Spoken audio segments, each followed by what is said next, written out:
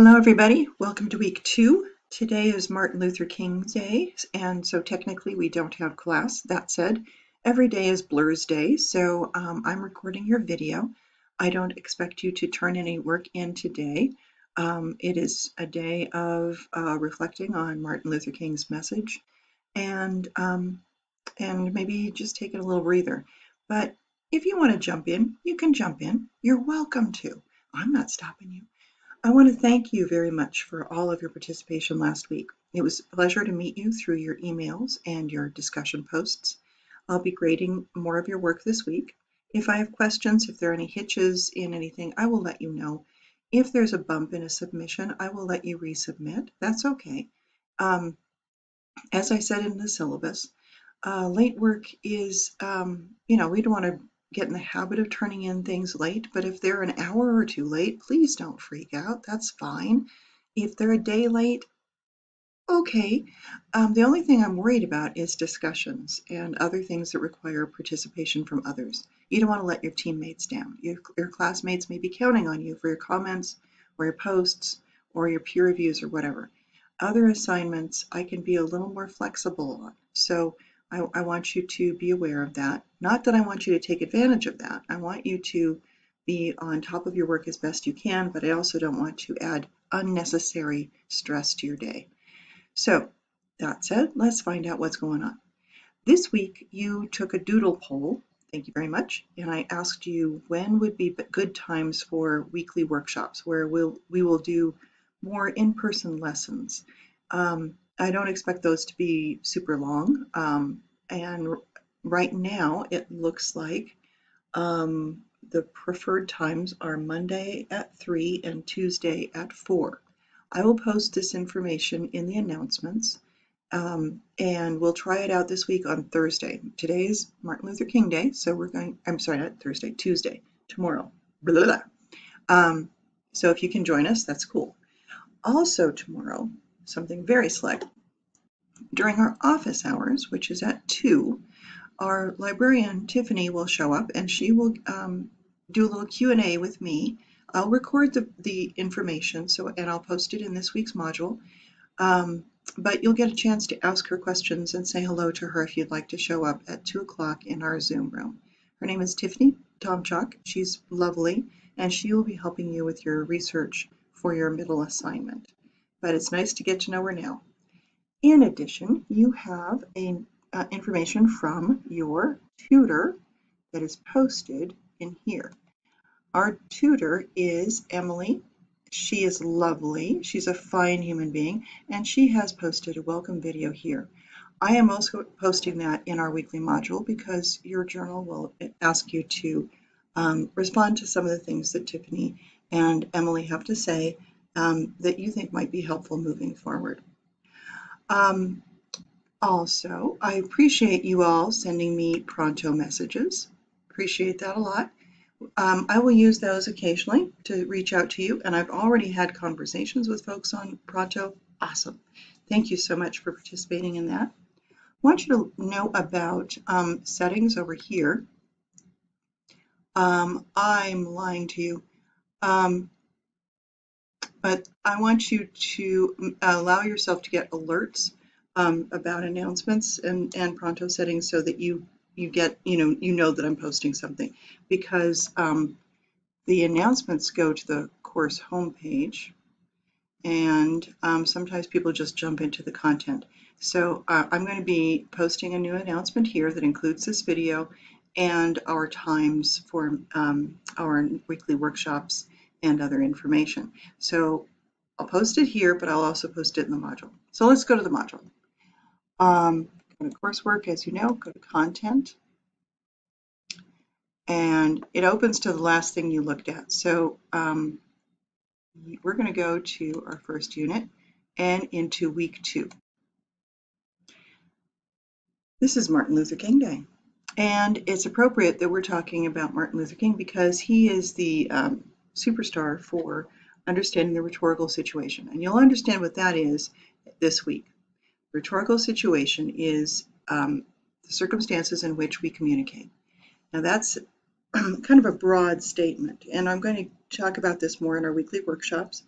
But we have to consider who's the speaker, who's the audience, what is the text or the message, what is the purpose, the setting, and so on. All of these things work together in this complex um, relationship. And when we understand who we are as communicators, who our audience is as receivers of the communication, what the message is, and what our purpose is, we can choose the best medium for communication, whether that's a letter, a speech, an essay, um, a poster, a website, a blog, and so on. These are choices we make as communicators, given the purpose, audience, situation, and setting. All of these things come together in a relationship. So that is the broad overview. This is going to make more sense as you go through the module and so on. So here's the module overview. And this tells us what we're covering this week about rhetorical situations, the set of factors that influence how people communicate in a given time and place. And these are the outcomes for the week. Here are the assignments for the week. I'm going to show you the readings in just a moment. You will have an exploratory journal where you're going to respond to the videos from our tutors and librarian, tutor and librarian. You've got a discussion about yourself and your rhetorical situation, and you're going to do an analysis of an essay written by Tom Hanks, the actor, and you're going to analyze his rhetorical situation. This is going to make more sense as we go through it. We're going to begin our grammar and punctuation lessons this week. We're going to cover comma splices and fragments. These are the boo-boos that happen most frequently in writing, where we forget where sentences start and stop, and we have to kind of manage where the heck do those boundaries fall. And so we'll have a little lesson on that, and you'll have 2 short 5-question quizzes. They're really short, but I want you to get in the habit of examining your writing for those boundary errors. And even though those 5 questions aren't going to change your life, knowing where the information is so that you can keep practicing might. So hang tight. We're going to move forward. The readings for the week are in here. Again, because I love this, I posted this. Okay, here are your chapters. They are linked. And I want you to read these. These are actually pretty short, but they are foundational for the whole class. Now, believe it or not, everything we're doing this week will actually serve you as we move forward in the class. Let me explain.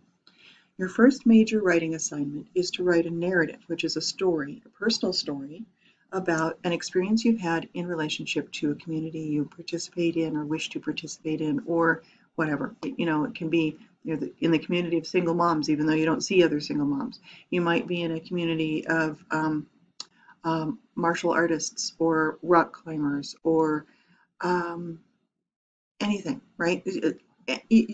You participate in the world, and so you'll write a story about an experience you've had there and a learning outcome from that experience. And we'll talk all about that in next week. Don't panic about that. But that's the first major unit. The second major unit is the exploration of an issue or a concern or a question that arises from that narrative. And you'll start digging into that in service of an audience. The third unit is actually writing it as an informational report. Now here's where it gets interesting. The fourth unit, you will do what we call a genre translation, where we take the information from that report and we deliver it in a new way to a non-academic audience. So it's a transition, you're pivoting, but you're using the rhetorical situation. I know this is complicated. Everything I'm saying right now, you're going to say, I don't know what she's talking about. It's okay, because this is going to launch you for the rest of the term, and we're going to develop this as we go. Okay, back to the genre translation. Right now, I'm presenting this to you in a video. I will also present some of this to you in writing. You're going to read about this in writing. You're going to see other videos, and you're going to discuss. All of those are different genres and mediums, right?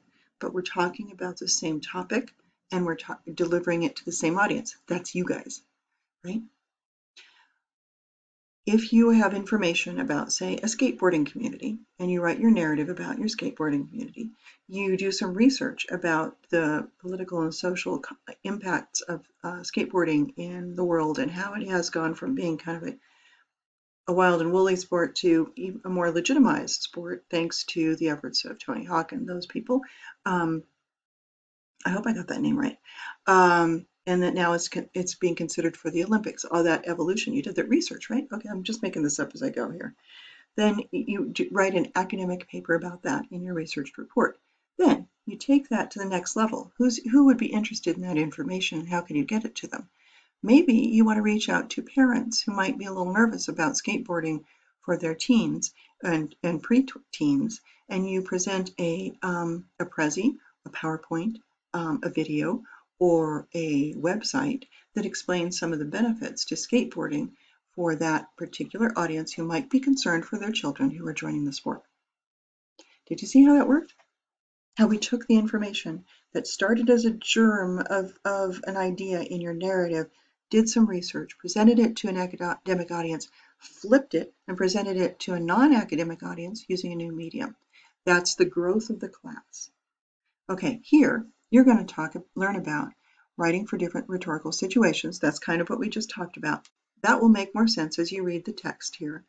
You're going to learn about rhetorical modes. Those are the ways in which we present, using argument or informational presentation or persuasion. You consider your audience. What do they need to know? What do they already know? What would you like them to know? What do they believe? What challenges to the message would they raise? All kinds of stuff there. There's a PowerPoint that explains this in greater detail. You're welcome to look at this. This is a presentation about analyzing assignments because, as students, you are in a rhetorical situation. You have to read what the audience needs from you, and so on. You're going to read I Owe It All to Community College, written by Tom Hanks, and you're going to watch What is Your Life's Blueprint, a speech by Martin Luther King. And we're going to use that as a way of understanding the rhetorical situation in greater depth.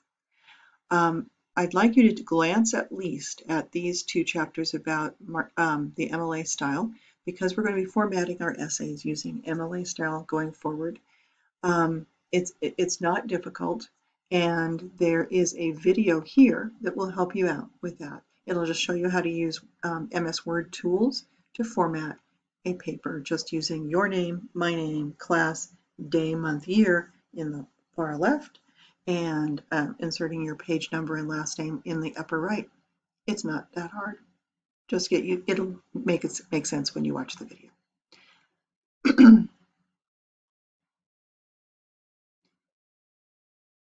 Here is a lesson from that I put together for you about Dr. King and his rhetorical situation. This is the speech he gave to a middle school group of kids in the mid-60s.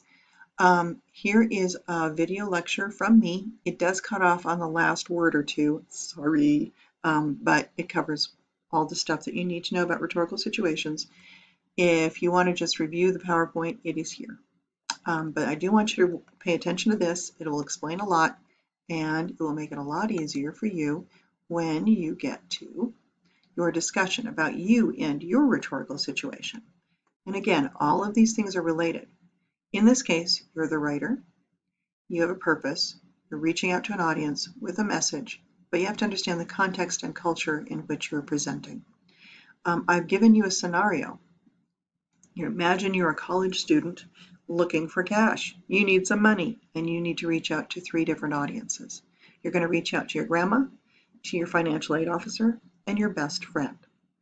How will you do that? Will you use the same written communication style in all 3 cases? I doubt it. So what choices would you make? And please explain them. And so in your discussion, you're going to post your responses. You as the author, what is your relationship to your audience and your subject? What is your purpose? Well, it's to borrow money. Who's your audience? Describe your audience. What do they need to know? What do they already care about? How are you going to best convince them to loan you money? What mode of communication will you use? context and timing, and your tone and diction. Tone and diction. Tone is your attitude toward your audience and your subject. So, for example, a letter to the editor could have a tone of anger, or it could have a tone of frustration, or it could have a tone of encouragement, or a tone of praise. You think of tone of voice. Tone is that attitude that comes across in your communication. Diction is word choice.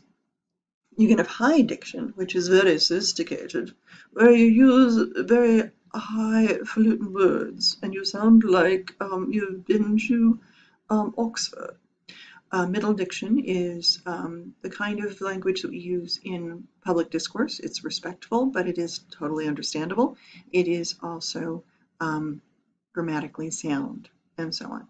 Low diction can be slang, or it can be, very culturally based.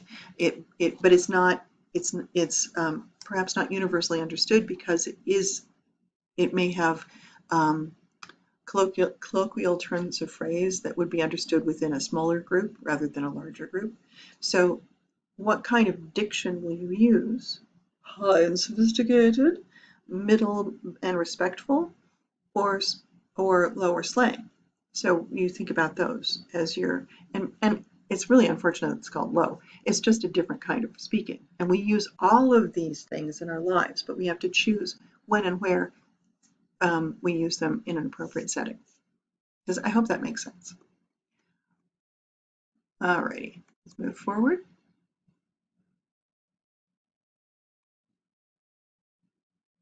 Come on. Come on, Brightspace. Come on. Click forward. Oh, come on. It's thinking about it. So far we have the embedded tutor in here, her video. You're going to see Tiffany's a little later on Tuesday when I post that. So please watch those so that you can add a little journal entry. It doesn't have to be super long, about first impressions. What is your takeaway? What do you think you're going to take advantage of as a student? And so on regarding the embedded tutor and librarian.